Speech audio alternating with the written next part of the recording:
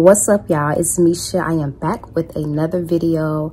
I am a full-time entrepreneur, blogger, massage therapist, and health educator. I talk a lot about my massage business and different variations of health that I'm going to get into. But today we're talking about how to start a mobile massage or mobile spa business on wheels. Okay, how to start a mobile massage business, and that's via like a spa truck or any type of spa business, or even if you're not doing spa. This kind of applies to most service-based businesses like a barber or esthetician or anything of that nature. This kind of applies to you too, but I'm just speaking in experience from doing research from a point of a massage therapist. Let's jump right into the topic. Okay, so I was considering doing this at one point. I was going all in. I was looking up all the researchers. I was talking to people who's already done it. I was ready to go full throttle with going mobile, but as time went on and I kept trying, I'm like, I don't think this is for me. First of all, I don't really like driving when I want to drive. I don't want to drive every day. I try to limit how much labor I do because I feel like massage is already a labor, in a way, kind of job. No matter how much I like doing it, in a way, you're already using your body, you're using your hands, you're using your skills to make someone feel better, to help with their healing and their pain. And I don't want to do more than that. So I try to limit that. So if I have to go mobile, whether I'm carrying tables into someone's home or whether I'm driving around the truck and trying to find a location to sit at, I decided this ain't for me. I don't want to do that. I just want to massage and focus on my skills, which is massaging. So the first thing I wrote down is your vehicle is important. What type of vehicle you're getting, like a step van, a box truck, an RV, even like a shuttle van or something like that. Which one are you going to get? In my research and my experience back then, I noticed that step vans, those box trucks, are cheaper. They're a bit cheaper, so I was able to get one if I wanted to for like around 6 to 10K. And like a shuttle van or something was a little bit more expensive. So are you going to buy one straight out, or are you going to lease it? You still got to gut it out regardless, but what are you going to do? Do you want to pay those interest loans? And if you want to go the cheaper route, you might have to get an older model. Like, more than likely, if you're going to pay under 10K, you're going to get an older model van. And I'm saying old. But those older models, just because it's older model doesn't mean it doesn't work well. That only goes for like the regular like cars and stuff. But those box trucks, those vans type of cars, they last a long time. So I would just get one that's in great condition, that doesn't have like a major accidents or anything like that, that looks appealing, the appearance of it, nothing that's all beat up, like somebody that took good care of their van or their truck. Also, the gutting process. Now you can do it. For the gutting process, you can do a DIY type of thing. If you're a DIY type of person, you like doing stuff on your own, you ain't about to hire a bunch of people to do it. Me, I would have to hire somebody to gut out my vehicle. But you, on the other hand, can take all your car seats out. You can take all of it out and do the whole decorating and all that yourself. So that has to be accounted for when it comes to your budget of doing a mobile type of business. When it comes to converting your van, the gutting process and the interior decorating, you also got to think about the sink, like water. You need things like that. You have to have that. Most states you have to have a sink if you're doing, especially if you're doing something like permanent makeup and stuff like that. They want you to have a sink, and that is not a DIY type of thing. You have to source out to get that. Electrical upgrades, you might have to get a welder for sockets, stuff like that. Yeah. It's a process. It's not just like, oh, I'm gonna get a van and then I'm about to put a table in it and I'm about to start working. Like, you got to get a lot of things in order to do that. Oh, also the generator. You need a generator, or are you gonna go the battery powered route? And when you're thinking about the sink, the water temperature makes a difference. The maintenance of the truck, you got to keep it up. You got to make sure you keep up that. And I wasn't willing to do that once again. But that part can easily run you about 4K, 10K, easily. So it's an investment up front. But once you get into it, I think it's not hard to get clients. People are always going to be interested in seeing some type of van or truck that's some type of mobile business. It kind of attracts clients to you. So once you actually get it done, I do think the potential of clientele is there.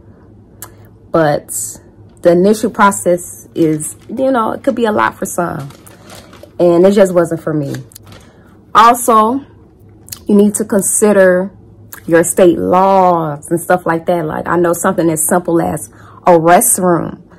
You have to have a restroom close to your location. Wherever you're going to park this vehicle, you got to have a restroom that's not too far away. And most states state that you have to have a restroom on deck. Like, so if you're going to do it, maybe you buy a grocery store, you make sure that, you know, it's adjacent and not too far for wherever you're going to park. So little stuff like that makes a difference, that they can, you know, you don't want to get shut down. So little things like that make a difference. You want to register your business. So you might need like permits, a license, pay attention to your signage when you're driving. If you have depending on the height and the weight of your vehicle, you want to know these things. Like, oh, it might say no trucks allowed on this street over the weight of this, or, you know, you don't want to go down that street. You don't want to be tipping over, or you don't want, or the weight might be a bit too much. So you need to know the height and weight of your vehicle. Little things like that make a difference. And if you want to know like what all you need, go to your local city hall. They gonna have the answers for you for sure, because every state is different. So I can't talk about too much on that, but every state is different. Next, we talking about insurance. So when you're driving a car, you need insurance. So the same thing goes with your business truck, your mobile business. You need insurance. The only thing different here is you need auto insurance, and you also need general liability insurance. So you need both. You need two different types of insurance, and most people take out the $1 million insurance policy. You can do what's best for you, so I don't judge. You do what's best for you, but most people take that out when it comes to something like a vehicle, and this vehicle is used for their business. Somebody can hit you, somebody can slip and fall in it, anything. You just want to have insurance. You want to have both of them. You just want to be on point, because I've noticed that certain states are a little bit more strict when it comes to mobile businesses. They want them to have this and have that, because it's becoming a more popular thing that people want to do. So just, you know, have all your ducks in a row. Don't let them people play with you. Another thing is, how will you accept payment? Well, you have a card reader. Is everything booking site? Most people take walk-in clients in their mobile, you know, because a lot of people just see it and like, oh, what's this about? Okay, can I come in and get a haircut? Can I get a massage? Can I get a facial? People will just walk up to you and want to know, like, yeah, what's this about? This is cute. Some people just want to inquire and they nosy. But a lot of times you build clientele like that. Even if they're just inquiring, they might want to book for a couple of weeks from now. So how are you going to set payment? Are you going to use Square? Are you going to use the, what are those sites like Mind and Body? Which booking site are you going to use? What are you going to do? And how are you going to do it in person? Because a lot of people walk in, and a lot of people like doing cash too.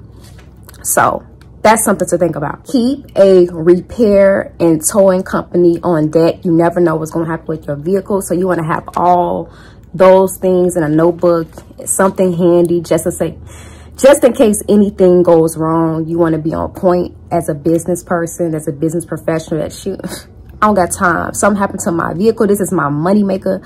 Let me make sure I got the tow man on call, like right there. Hello. Yeah, I'm gonna need you to fix my truck. Okay. Make sure you're licensed for all the services you're providing. You do not want to be doing stuff just because you heard, or you don't want to be like the main one people do, sculpting bodies and stuff, or permanent makeup artist, but you don't got your body art practitioner license and stuff like that.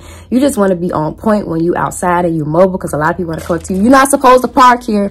Why? You know, like when you new on the block, people be hating sometimes. And you just want to, like, I already got my paperwork. I got everything on point. You don't want to be one of those people that's falling short, because people be hating on when you first get started. But after you hit that hurdle, like once you get through that, I think this is a great business model for people that are into mobile businesses. Another thing is, another tip is, I would charge a bit more for my services now that I'm mobile. Because sometimes people want you to come to their house. And I know when you're first starting out, you're going to try different things. You might try, I'm only at this location. I'm going to drive the people. They want me. They call me. They booked me. I'm going to go to their home. Charge a bit more. Do not lowball yourself. I don't care what nobody say. Do not lowball yourself. You're driving to people. You're convenience. You're convenient for people. So you have gas. Gas high as hell right now. You don't want to be charging low, you know, like no $80 stuff. I don't care. No $80 stuff. Okay, only, and this is for massage therapists and estheticians and stuff. Okay, I know barbers, you can't, maybe not necessarily, I don't know about being a barber or nothing like that, but I don't know how much y'all can charge. I don't know if y'all charge $80 for clients, but look, don't mess up the game. Do not charge less than $80 for a mobile massage, okay? When you're driving and you're going to people's homes, because the cost of living is so high right now that if you lowball and charging $50, $60 and you're driving to people, like your time, your gas, your vehicle, your equipment, your inventory, and you're coming to them and my labor and my $80, okay. You need to have some type of travel fee and make it, sometimes I put it in there so it's not like, oh, you know, I have an add-on price. If you want to do this, it's more. Like, no, I just put it in my price. The other thing is why I didn't want to do it was because I noticed that when you don't have the same location, some clients tend to don't like to be all over the place. They want to know where they're going and where they're going to.